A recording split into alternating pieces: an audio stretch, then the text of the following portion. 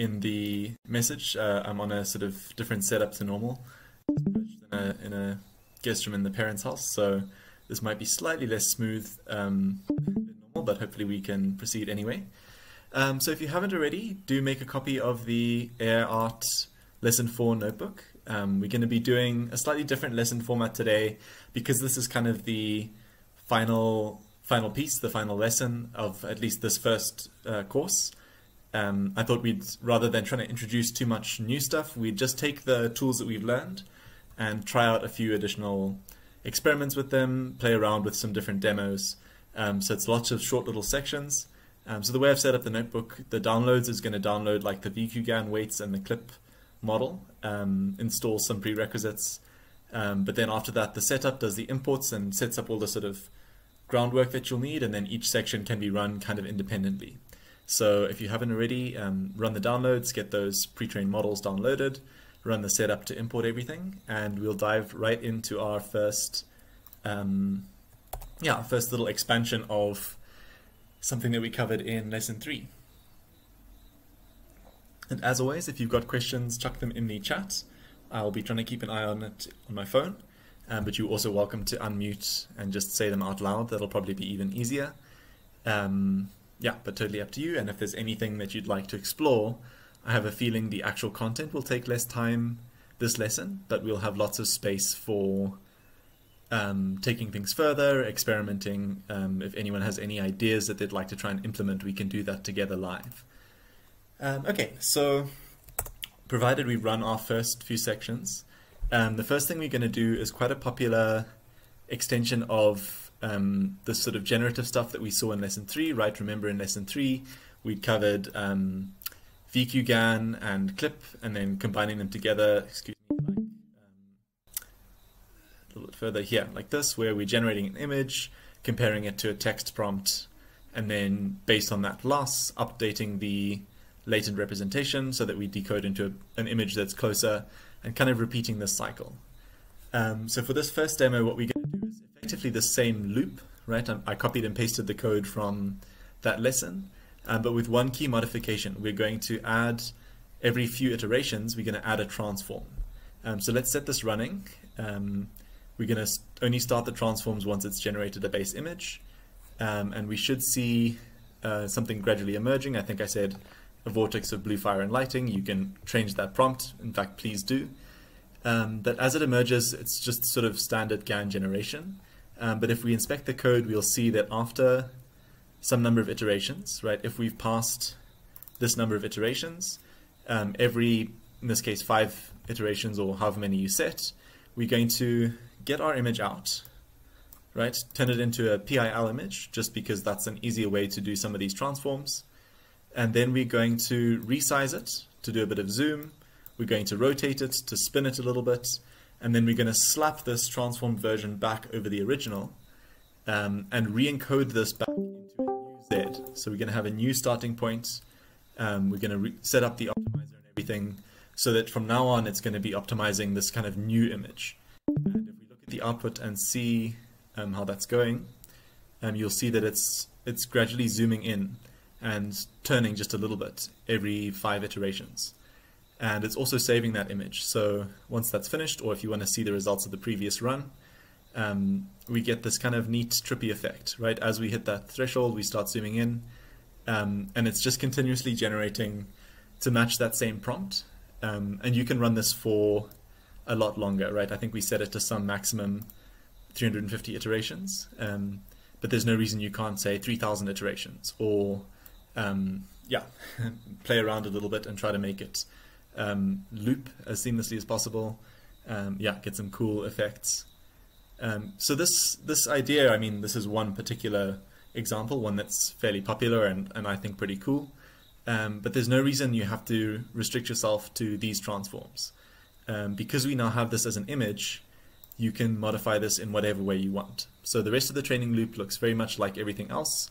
We zero the gradients, we get our output, we calculate our loss, we update the parameters to improve that loss, but we just have this additional thing here. If we're greater than some number and every 5 iterations or whatever, we are turning this into an image and then applying some modification. you can imagine you could do some crazy warping. You could just shift it by a few pixels each time. You could change the colors slightly. So this general pattern, this approach of iterate towards a prompt for a few steps, apply a transform, do a few more steps, apply a transform, very powerful and very general. So are there any questions on that? Let me check the chat. Okay, we have a couple of people saying the sound is okay. Hannah, if the video is still giving trouble, yeah, maybe we can try changing the Discord region again. That sometimes seems to help these things.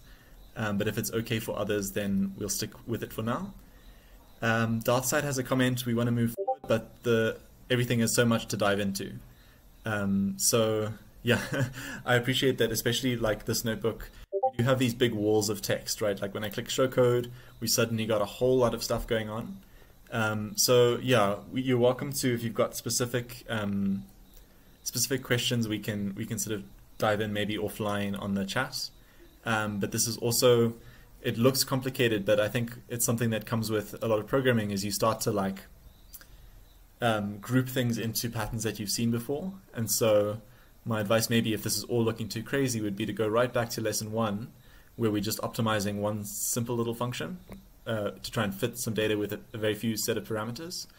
And this is our kind of same template, right? So we have some parameters, we have an optimizer, we're keeping track of some of the losses over time, and then we're doing the same loop, zeroing the gradients, getting our outputs, finding a loss, storing, displaying, and then updating our parameters. And so although we keep adding sprinkles and additions on top, the core of that is the same. Oh, we have the first output in the Discord chat. Excellent. Thank you, Hannah.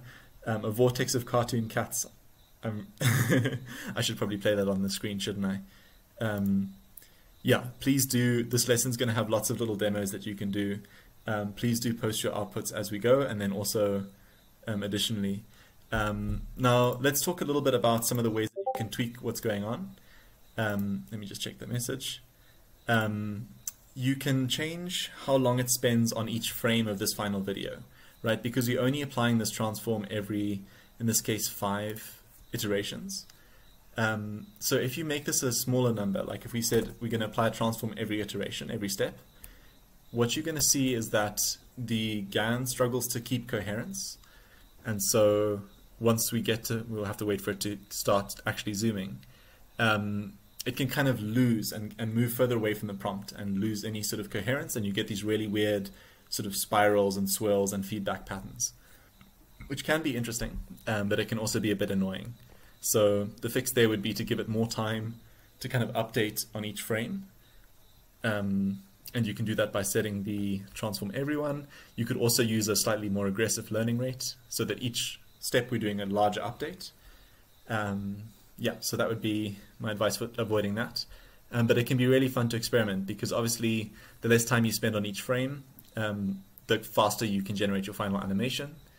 But you run the risk of losing any resemblance to your prompt, and it can start to just generate random lines.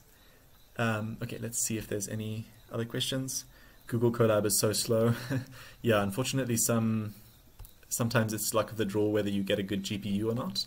But make sure you are running on a GPU runtime rather than with no hardware acceleration. Otherwise, that will be quite slow. But yeah, remember also in this case, we're not just generating a single image, we're generating an animation. And so one of the themes of today's notebook, you'll see, because we're spending some amount of time for every frame, the maths, even if it's only 10 seconds per frame, if you want to make a 5-minute video, that's very quickly hours and hours and hours of computation. So it's always worth trying things at a smaller scale, trying things, on a small number of frames before you commit to a long run. Yeah, anyway, you can see here, the loss curve is helpful to show. We're zooming in too fast, and it's getting further and further away from the text prompt that we wanted. And this looks less like a vortex of fire and more like some abstract blue lines. So that would be an example of maybe a time when you'd want to spend more iterations on every frame and increase this to 5 or 10, up to you to experiment. Okay, but we won't run that for now. So any questions on this application? I'll show a little demo while I wait. And yeah, if you have any like thoughts on potential applications or things that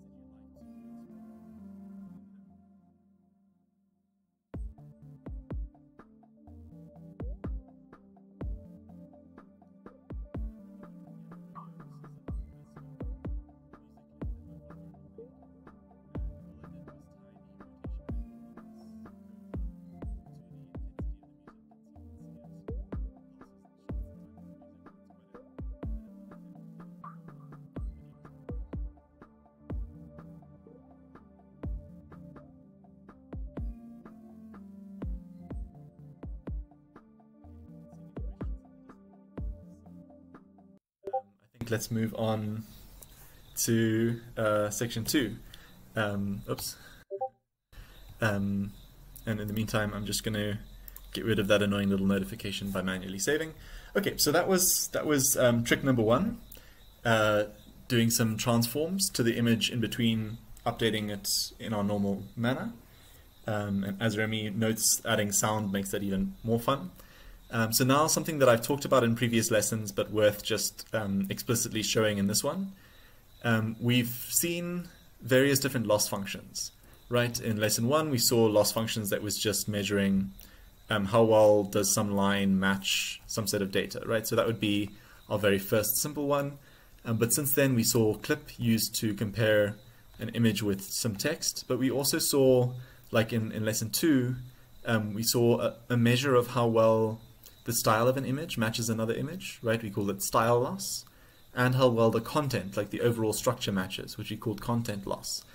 And so this implementation from lesson 2, I've kind of just copied across into lesson 3. You can check out the setup at the top to see where we define those functions. But what this gives us is the ability to combine these. So you can see here, this is the key bit of code from this next section. We are calculating a content loss between our image, our generated image, and some target, and a style loss, and a clip loss. And we're just combining them together. So this loss is the content loss, plus the style loss, plus the clip loss, and all of them multiplied by some weight, so we can control how much each contributes. And by putting these together, we can get a bit more fine-grained control. We can say we'd like to generate an image that has the overall structure of this cat picture, with a bit of the style of this fire image, but also similar to this text prompt. And so you can see, I'm hoping you can see, have I lost everyone? Maybe not. Yeah, I can see. Okay, great. I think our power dipped briefly, but the Wi-Fi should be on. I think I switched it over to the solar.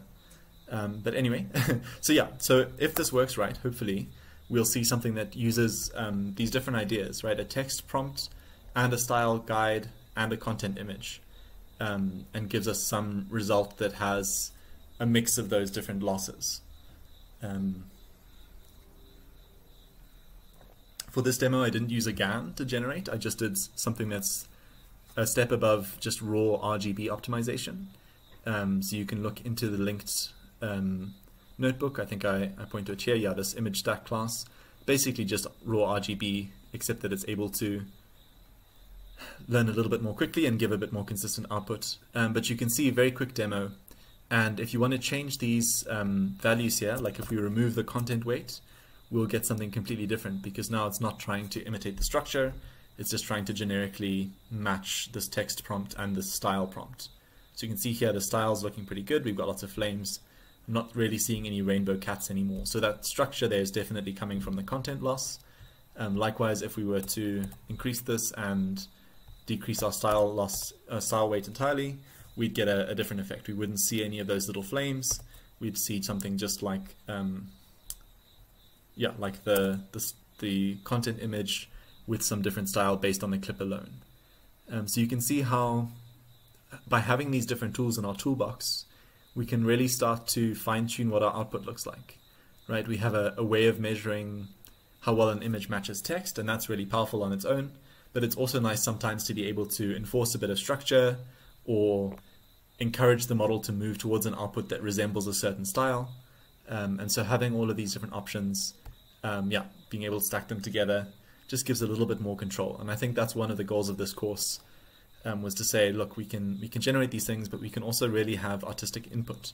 If we understand the code, we can come in and see we're getting our content features, we're calculating a content loss, we're getting our style features, making a style loss, using some weight to control how much each contributes. And so we can go and kind of mess with this, and you can add many additional losses. You could add a loss function that says, I would like to enforce mostly monochrome, and so I'm going to penalize anywhere where the saturation is high. Or you could add a loss that says, I'd like this to be as smooth as possible, so you can penalize any image that has high frequency noise. The kind of results are very much up to you, but I thought that would be a fun little demo to say, you know, we can combine these tools from the different lessons and sort of just mix and match. Any questions on that section?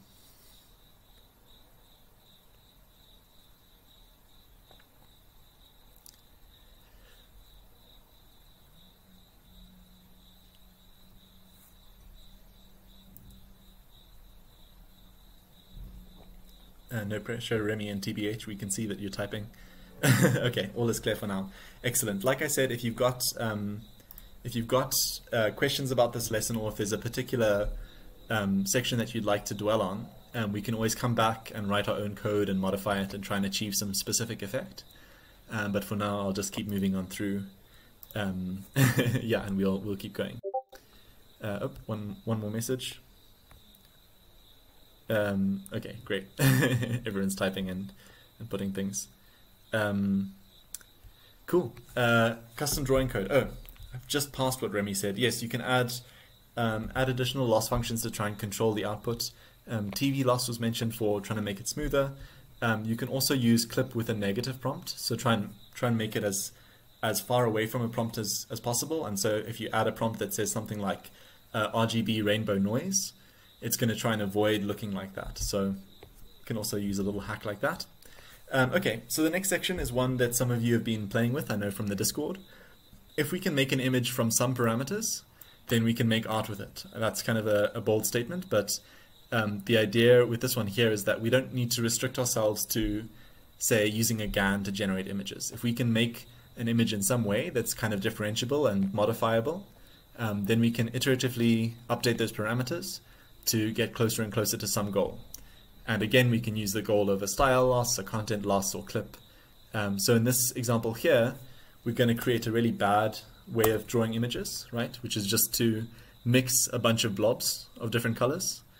And we're going to start from this and see if we can change the parameters of these blobs, the position, the color, the size, such that over time they resemble some prompt, right? So let's go a red jellyfish in a blue ocean. And then while this is running, we can dig into the code. So here there's no GAN involved. Instead, what I've done is create this custom class where we have some number of points and an image size, width and height. And then each of these points has some parameters, right? The position, so X and Y, the size, the fall off, the color, the intensity, and each of those parameters is going to be grouped together in this self.params. We're setting requires grad, so we're saying PyTorch keep track of the gradients for these parameters. And then in the forward method of this class, because it inherits from nn.module, we can call it like a function, and we're going to run this forward method. We're going to start with a blank canvas, and then for every point, we're just going to we're going to calculate the distance of each pixel to that point. We're going to run that distance through a smooth sigmoidal function, which you can plot that out and go look it up. It's just going to give us a nice smooth fall off, so that we start at the location of the point, we start at maximum intensity, and then we gradually drop off after some distance. And if we try this out, right, we create an instance of our class. If we call d.mr or d.forward, we're going to get some image that's made up of all of these points. And the important thing here is that if we want to change the appearance, we can modify these parameters, right? The coordinates, the sizes, the colors, etc. So if we check out our optimization loop, you'll see that we are setting a text prompt as our target. Excuse that noise in the background. There are these things called bush babies or greater galagos. but they sound quite alarming if that's coming through on the microphone. Yeah, so we're saying create one of these things with 200 different dots. We're setting up an optimizer, we're storing our losses, all of this just copied and pasted from the previous ones. And then here, zeroing out the gradients, generating our image, right, which is just calling our sort of dot generator, encoding that with clip, calculating our loss, storing it for later, updating our parameters, and showing the result. And you can see from something that looked like this sort of magical mix of random colors, we're getting something that at least sort of resembles, if you blur your eyes, something red and something blue, and generously a red jellyfish in a blue ocean, which is exactly what we asked for. So it's very limited. Obviously, this particular implementation is just for demonstration. But the idea here, the sort of broader idea, is that you can set up some system of making an image, whether that's drawing lines, whether that's mixing together different functions, overlaying different images on top of each other, and then provided it's controlled by some parameters and it's differentiable, then we can use the same sort of approach that we've been exploring to hopefully generate something fairly interesting. I heard a Discord notification. Oh, we've got some outputs from the previous one. Sci-fi spaceships, excellent. Keep them coming, everyone. It always makes my day when I see the see the pictures. Yeah, quick little demo of this same idea taken a little bit further. These are all same sort of idea, points with a sigmoidal fall off, but in 3D space, and then looking at it from different angles to be different prompts. So this, I think, was a city at night. These should be spinning around, but they're all frozen at the moment. This was autumn, a picture drawn in autumn. Some other ones you can go and explore. I'll put the link in the notebook. I think it's there already. But you can see by sort of enforcing some limitation, it's never going to not look like a bunch of blurry dots. But suddenly we can start to get something that's quite aesthetically appealing. And instead of having to manually create something that looks like a jellyfish, we can just use this magical AI model that we call Clip, or some other loss, right? A similarity loss, perceptual similarity based on content and style, to try and match some image as closely as possible, even though we've just got some limited method of drawing. Okay, any questions on this kind of crazy little demo of something very custom for generating images as opposed to relying on a GAN or raw RGB optimization? Yeah, sorry, I kind of didn't get the general architecture. We have the attribute, and we can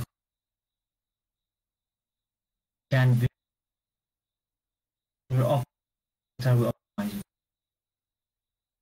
That's the point. I didn't catch too much of that. My network down is a little bit bad. But am I right in saying that you were asking about the actual architecture that we're using to generate these little dots and things? Yeah. Okay. Yeah, so, I mean, I don't want to dwell too much on it because it's just one example, but you're right, I shouldn't have glossed it fast. So let's look at this in a little bit more detail. So we're setting up this thing as a class. You could do this in other ways, but this is a nice way of keeping it organized. And so this init function is going to be just setting up all the variables that we need, right? Setting our initial parameters and so on. So we're going to have some number of points, and we're drawing some image size. And so I'm setting up a grid, right? And if you look at the output here, you can see we have one image that's just every pixel is kind of the intensity is the X position, right? So here is X of 0, here is X of 1. And you can see the color here sort of matches that. So we have an X grid and a Y grid. And so if we have some function that takes in X and Y and gives out, say, a color, then we can feed in this grid and get out some result. And so when we want to actually see that function, we're going to look now to the forward method. And this is going to say, okay, create a canvas, which is just this sort of width by height grid, but with 3 channels. So if we were to look at canvas.shape, it would be 3 by width by height, right? So this is our sort of blank canvas, and this is the pixels of the image that we want to draw. Then for each point, we have the color, red, green, and blue. We have the intensity, and I'm just getting these intensities from the parameters that we've set up. We have the location, X and Y. We have a size and we have a fall off, like how smoothly does it fade out. So if I want to go from this information plus my grid to what color should I draw on the grid, the first step that I do here is I calculate the distance from the point, this px, to every pixel on the grid. So if I feed in here, for example, up top left might be 0 and 1 on X and Y, then that's going to be quite far from a point that's down here in the bottom right. So I'm calculating this distance, and this is going to be stored in this sort of temporary variable here, and this is going to have the distance for every pixel in the grid. Now I'd like to turn that into an intensity, so I'm saying 1 minus, because we want to get less intensity as we get further away, the distance times some fall off, and then the sigmoidal function is just smoothing things. So it's going to start out at 0 when the distance is really low, and then it's going to gradually increase and go to 1 as the distance gets higher. So by saying 1 minus that, I'm saying I'd like to start at 1, and as we get further away, I'd like to drop down towards 0. So this is going to give me this kind of smooth drop-off as we get further and further away from the point. And then I'm just multiplying the color of this point, red, green, and blue, by this distance, this dropping off distance, and then multiplying it again by this intensity so that some will be brighter and some will be dimmer. And I'm doing this for every single point, and so they're kind of stacking on top of each other. And so then at the end, this little extra line here is just saying this image is going to be way too bright if we've added up hundreds of points. So I'm going to scale it back down to a more reasonable range. So it's a slightly involved process, but what it's built up from, you could start without a lot of this and say, first of all, I'd like to just draw one point, right? I'd like to have a black and white image where it's white near the center and getting black as you move further away. And then as I'm coding this, I've just gradually added, okay, now let me keep track of 3 different channels for 3 different colors. Let me add a smoother fall off with the sigmoid. Let me add parameters to control how quickly it falls off and how sharply. Let me add different colors for each one. Let me add intensity so that it's brighter or darker. So I don't just sit down and write all 50 lines of code here. It's more like starting out with something really simple and saying, ultimately, how can I draw an image based on a few parameters, like X and Y position and intensity? Does that make sense?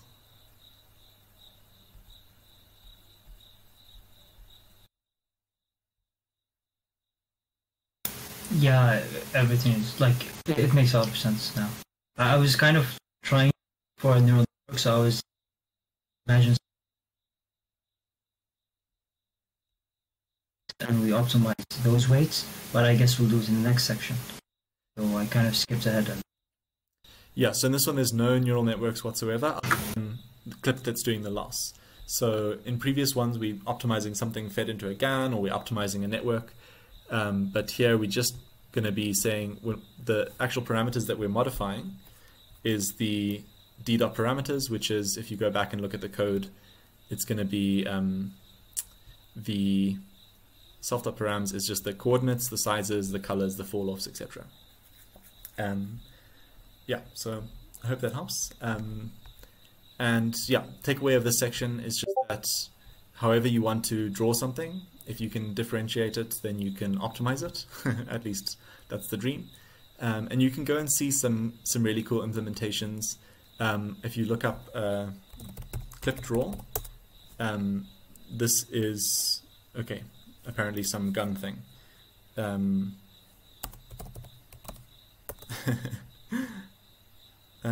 Here we go. This looks something a bit better. So they use a library for differentiable drawing of shapes. And so they're able to create these kind of cartoony pictures with this exact same approach, right? If you go and check out the code here, you'll see it looks very similar. Where are we? So for some number of iterations, we're zeroing out the gradients, we're rendering our image somehow, we are calculating some loss, we're backpropagating our error, then we're updating our parameters with our optimizers, and optionally showing some output, right? So a lot of extra stuff in there, but the core idea is the same. You have a way of drawing based on some parameters, right? Line width, line color, positions of the different key points. Then you can generate something based on a piece of text. So yeah, there's much better implementations than my weird little dots, but they make me happy. Remy is posting in the chat exactly what I hoped would happen. These images that he's showing here, you can see more in projects and sharing. They're not made up by optimizing raw RGB pixels, but instead a whole bunch of these little Gabor patterns, right? These little light and dark patterns stacked on top of each other. And so again, that's a very different way of drawing an image, but you can still optimize the position, the angle, the phase, the color of these little patterns and stack them all on top of each other and end up with something very cool. So that's a really great example. And that's exactly the kind of project that I was hoping would come out of this course and this section specifically. Cool, I'm going to move on to the next one, but we can always come back and try and make a differentiable drawing method if you'd like to try something specific. Or we could go and maybe as a bonus read the differentiable drawing paper that I shared, or look at ClipDraw in a bit more detail. But for now, let's move on to another common one. So we're going back into the familiar world of GANs. Not that familiar if you've only just done this course, but a tool that we've used before rather than this kind of crazy custom thing. So here I've basically copied and pasted the code from, what was it, section 1, right? Here where we created some image and then gradually zoomed in. The only difference is I've added a few lines. So within our optimization loop, I've changed the target, right? We started with a vortex of blue fire as our prompt. Once we get to 100 iterations, we're changing the target to a live volcano. Once we get to 200 iterations, we're changing the target to an ocean with waves. And so we can see that in the code, and I'll set it running while we do. This is meaning that we're starting out from random, and we're moving towards some vortex of blue fire, which is fine. But you can see here right at the end, after we've done everything else, we're doing our continuous updates, we're zeroing the gradients, we're getting our output, we're finding our loss, we're updating our parameters. Then we've got this optional transform. Every few iterations we're zooming in and rotating, that's still there. And then there's this final thing, which is just changing the goalpost, right? So after iteration 100, the loss is no longer going to be comparing our original text. Instead, it's going to have this new target, which is a live volcano. And you can see here the loss gets better and better. Then as we change the target, obviously it looks like a blue vortex, not a live volcano, so the loss increases. And then it gets better and better. Now this looks like lava. And then once we get to the iteration 200, we're going to change the target again, and it's going to get worse because it doesn't look like an ocean at the moment. It looks like lava. So the loss is going to jump up, but then it's going to gradually move towards this this new target. So you can see very quickly this now looks like kind of waves on an ocean with a bit of imagination, and it's going to look more and more like that. And so the final result, this is from a previous run, looks something like this. And so you can imagine we can really have fun with this, right? You could time these changes so that they coincided with lyrics in a song, right? So every line of the lyrics, you have a different text target, maybe that line of lyrics or maybe something related. And so that as every beat's happening, the target's changing and the imagery is shifting to match whatever's being said. So you can get really creative that way. You can also change other parameters like this, right? So if text embed is equal to 100, change the direction of the rotation. We'll have the rotation vary back and forth in some sort of sinusoidal manner. So quick little demo. In this case, the changes are quite harsh. So I make a recommendation here. If you want to smooth that out, you can always do some combination, right? Calculate the loss with respect to one target prompt and a different loss of a second prompt. And then over time, just change how much each of those losses contributes to the final one that you use for your optimization. So pretty powerful technique, really fun to mess around with. You're welcome to take this idea and run with it, run this for many more iterations, have multiple different successive prompts or slightly shifting targets, add multiple prompts, etc., etc. Remy says, I bet you could make this into a perfect loop if you give it the start point as a target, at the end with increasing weight. Yes, that is one option. You can try and make it so that it syncs back up to, for example, we went back to whatever our initial prompt was, but it is tricky to get it looking exact unless you store the first Z, right? You store the latent representation of whatever our starting point was, and then you just interpolate in Z space, getting closer and closer to that value. Yeah, so it's a little bit tricky with the random rotations and zooms going on, but it's very possible to get these into seamless loops. You can also do what I often do, which is just generate a really long video, and then at some point just cut the video and have it fade into itself. And generally people don't notice that. So you can get away without having to do everything perfectly, especially if there's lots of motion and shifting scenes and stuff. Having a sort of nice transition center zoom or whatever, that also works fine. And I've used this in a bunch of my own pieces. I'll have to go back a little bit, I think, to find lots of these zooms, but yeah, very, very satisfying. I think all of these ones were very satisfying to have this slow gradual change and have something dynamic rather than static. Yeah, my internet download speed is really slow, but I can post this link in the chat if anyone's interested.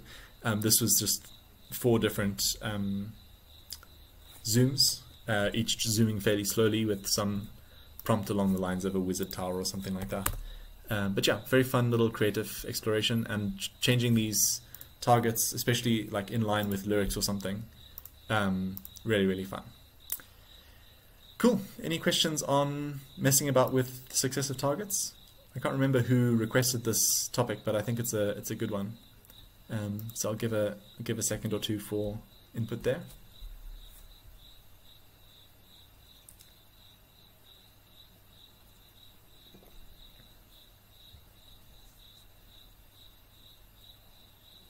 Actually, let me not put pressure on everyone, seeing that their typing is being shared. I'll look at my phone for questions.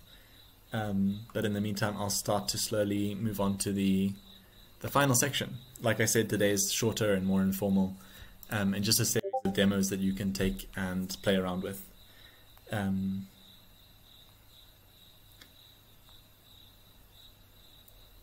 So, some comments that, yes, please do play around with this after class. I know we're moving quite fast now, and it takes a while to generate. But yeah, we'll go through there. Okay, and then Remy is already ahead of us, moving onto the video section. So let's talk about working with moving pictures, aka video, a technology that's been around for a while. We've made videos, right? These previous sections had these kind of zooming effects by generating one frame after the next. But what if we want to work with some input video?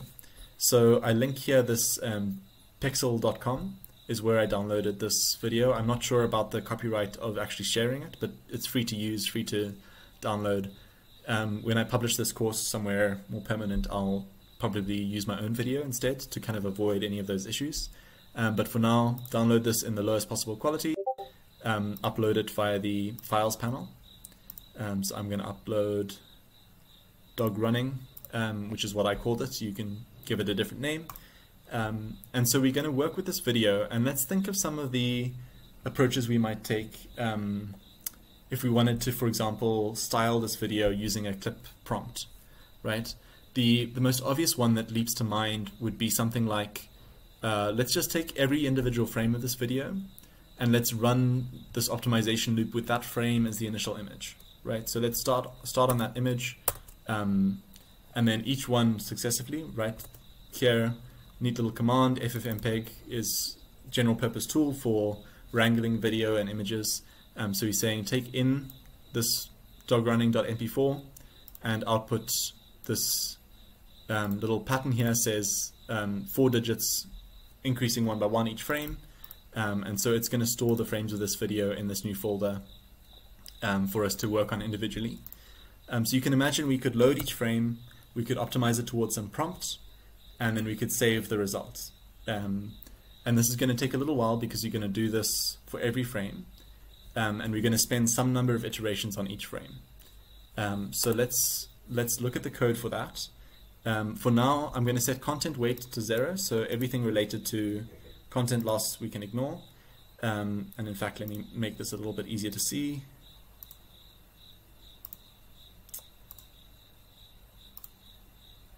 Yeah, so we're going to set some parameters. We're going to set the Hicktober prompt for today was Night of the Wolf, hence the theme. So we're going to set some text, set some parameters, and one here is that we're going to say for every frame we're going to spend 10 iterations on that frame. So we're going to load in an image, right? We're going to start with the first frame, frame 0. We're going to set up an optimizer, and then for each frame we're going to do some work. This is for the content loss, which we'll talk about just now. You can ignore that because we set our content weight as 0. And then here, I've uncommented this by default. We are going to load up the frame that we want to work on. We're going to encode it into our Z value, and we're going to tell the optimizer that this is now the Z value that we're working on. Then for some number of iterations, we're going to do our standard thing. We're going to zero out the gradients, get the output, calculate the loss.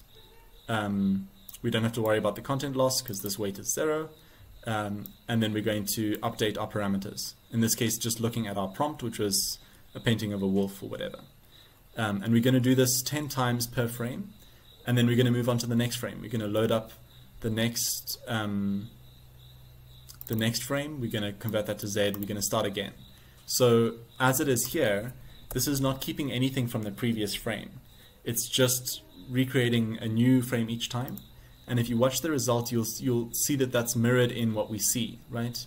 Even though this is only spent 10 iterations per frame, it's enough for everything to diverge quite dramatically from the guiding video, right? The original video is this nice smooth slow motion footage of a dog. So we get a lot of flicker, we get a lot of kind of craziness happening, and there's no coherence frame to frame. It looks really cool, and this is definitely an effect, right? You might be going for that effect. But it's also a bit chaotic, and so the question becomes: how do we guide this process into something a little bit more structured? So I'm going to stop this because the output I just showed there is the results, and this is going to take a lot of time to run because we're running 10 iterations per frame, and there's 250 frames, so it's going to take 10 minutes or whatever to finish. So instead, you might think, okay, well, what if instead of starting from a new set of Z values each time, we comment that out, right? So we're going to comment out this bit here.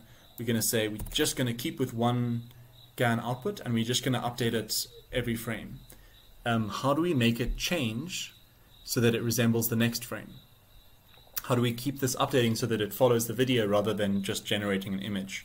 And the second idea that a lot of people have is to say, well, why don't we use something like the content loss that we defined previously, right? We use how does this generated image resemble structurally the frame that we're interested in. And so that's what this content weight parameter is going to do. Let's set this to 1. Here, as we move on to each new frame, we're going to load up that frame as our content target. And we're going to try and optimize our image so that it matches the clip prompt, but also so that its structure matches the structure of this target frame. In other words, the guiding frame, the initial video frame. And so that's where we get this, we're extracting the content features of our generated image, and we're including that in our loss, right? And you can run this, but again, spoiler alert, the results are going to be a little bit disappointing because it's hard for VQGAN. You can imagine it's generated this structure that resembles the first image. It's hard for it to completely shift its output for the next frame. And so it will slowly, gradually, sometimes shift a little bit. And if you spend lots of iterations per frame and you really have a high emphasis on the content loss, then maybe you'll see some motion. But on its own, this doesn't work particularly well. You end up with just this kind of static image with random bits of movement or small artifacts from the content loss. So again, not a perfect solution. So I'm going to stop this once more. You can run that if you'd like. So this first little section of code here, which I'll now hide the code for, this is kind of showing us some options that can be interesting artistically, right?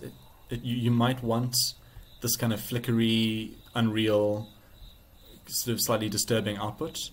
And you can manage this. I think I linked someone on Twitter that I saw, just yesterday, shared their version of this. You can bring it under control a little bit. You can try and penalize differences between frames to reduce that flicker. So there are ways to manage that.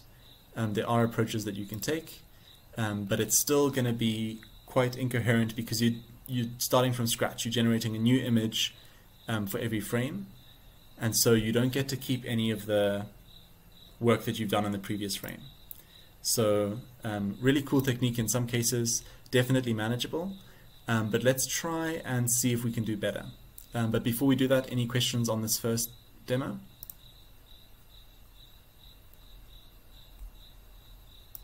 Cool, I don't see any yet, but feel free to chime them in.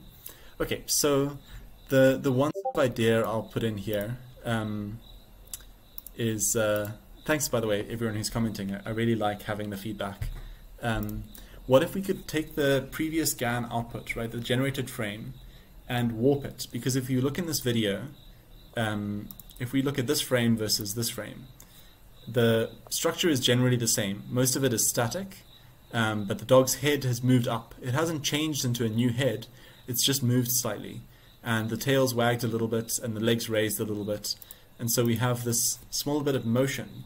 And so if we could take the generated image and we could move it in the same way, then the GAN would have a lot less work to do to maintain the structure, because everything's already in the right place, mostly. So enter something called optical flow. And this is a technique for estimating motion in video, which is exactly what we want. And specifically this idea of dense optical flow, it gives us this kind of video here of how each pixel on the image is moving on a frame-by-frame basis. So really cool technique. There's lots and lots of different methods and approaches, many of which, to be honest, I don't fully understand. So what I've done here is create a little function that's going to take in 2 frames, right? And these are frames of our original video. This is dog 1 and dog 2. And it's going to calculate how the pixels are moving in these 2 frames. And then it's going to take in an image, and it's going to warp that image to try and match that motion, right? And it's calculating the optical flow using OpenCV's optical flow far and back method. I don't really understand how it works under the hood, but it seems to work fairly well. All of these parameters are completely made up, so feel free to check out the documentation and try and improve this. But the idea here is that we are calculating the flow, right, the movement between these 2 frames, and then we're creating a map based on that to remap our initial image and warp it to sort of follow the motion. Hope that's good. Yeah, so neat little function, we can kind of just define it and ignore it. But now that we have this tool, we can add this key piece of code to our loop, right? So we're working frame by frame, but before we move on to the next frame, we can grab the current frame and we can warp it. We can say, based on this frame of the guiding video and the next frame, I'd like to update my image to try and match that motion. And then we re-encode this back such that when we start on the next frame, our starting point has already been morphed, right? So we're taking the task of matching the motion away from the GAN, which is not very good at it, and we're doing that manually. So here again, let me start this running, and then we can dive in. Yeah, so if we take a look at the code, so we're setting things up as usual. We've got a target text. We're starting with the first frame. We're setting up our optimizer, and then for each frame, we're loading up the content target, right? We want to make it look kind of like the guide frame. And then we're spending some number of iterations, each of which is going to zero the gradients, generate a new image, calculate a loss, including a content loss, and update the Z, just like before. So this hasn't changed. Then we're going to display it. But for every frame, so this is not for every iteration, this is just for every frame, once at the end of that process, before we move on to the next frame, we're going to get our image, we're going to warp it, we're going to re-encode it, and then we're going to move on to the next frame.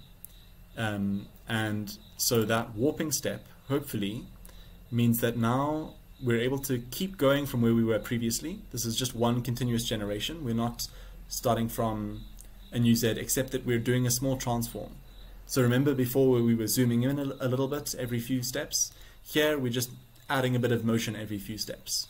And what it means is that the details in the background can stay relatively consistent, right? They're going to be updated because we're spending some number of iterations on each frame, but they're not going to be wildly flickering in and out of existence like previously. And so the hope here is that we can end up tweaking and polishing and adjusting such that the overall motion kind of matches, and we reduce the work that the GAN has to do to match the guiding video. So it's definitely imperfect.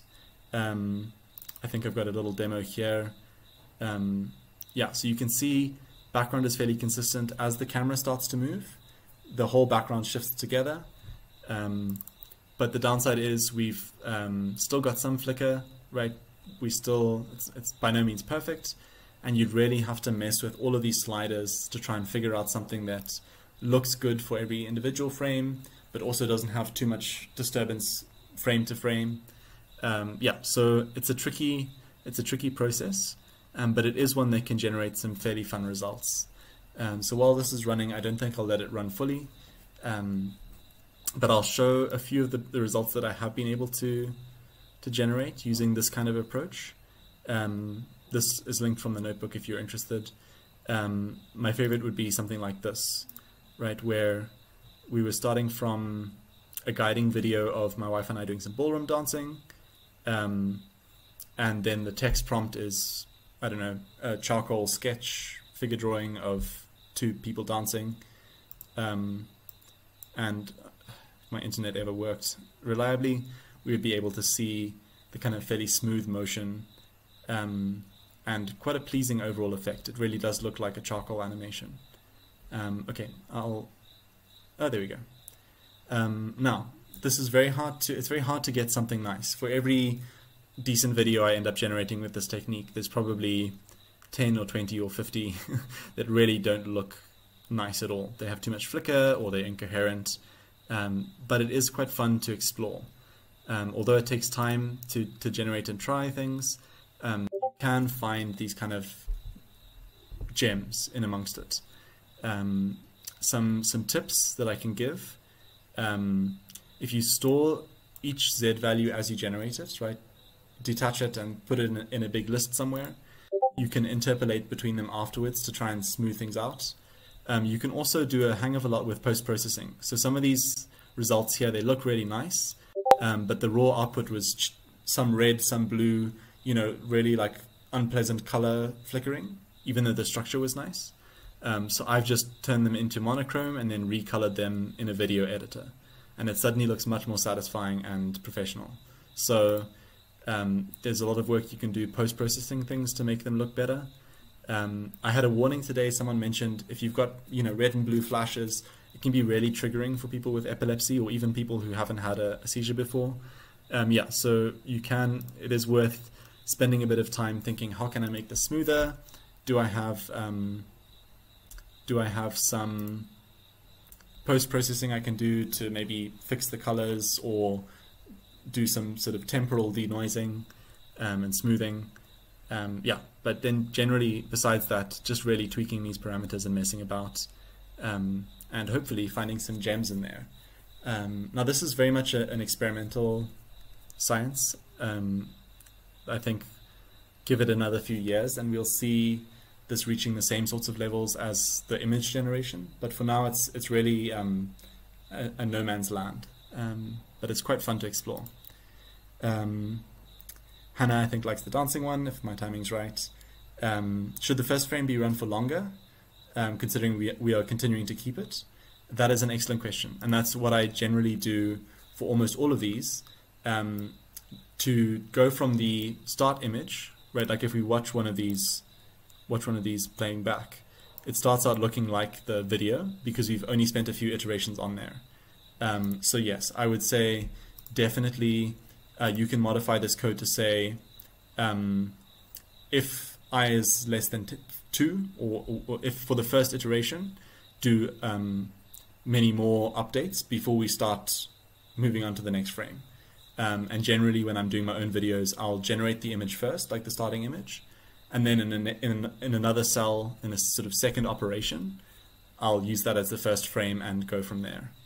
So that's a really good tip, running the first frame for a while so that you don't start on something that looks very much like the original video and then moving forward into more and more abstract representations. Okay, while this is running, one thing you can do here, if you remove the content weight entirely, in other words, saying we're going to start from the first frame, but besides that, we're not going to reference the external video at all, apart from using it for optical flow, then it lets you kind of give up any pretense of following the video too exactly, but you still get the motion. So this is an example of that. This is that same cell with no content loss, only the flow, only the motion from the video. And you can see it's able to deviate a lot more from the original video, but it still has that motion. It still looks like something running as the background's moving. And you can get some really trippy effects with this. I will quite often use a reference video of some motion. Where's the one I want? Here, like right back up this most recent Halloween piece. The reference video looks nothing like this, but it has the general motion that I wanted. In fact, let me show you the original video.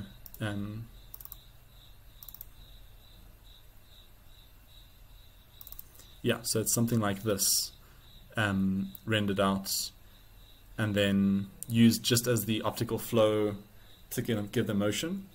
And the final result looks something like this.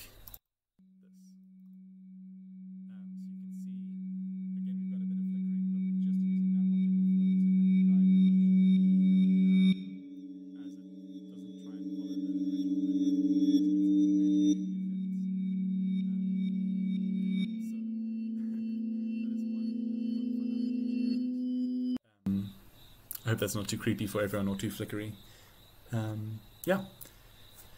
And then that's the end of the formal notebook.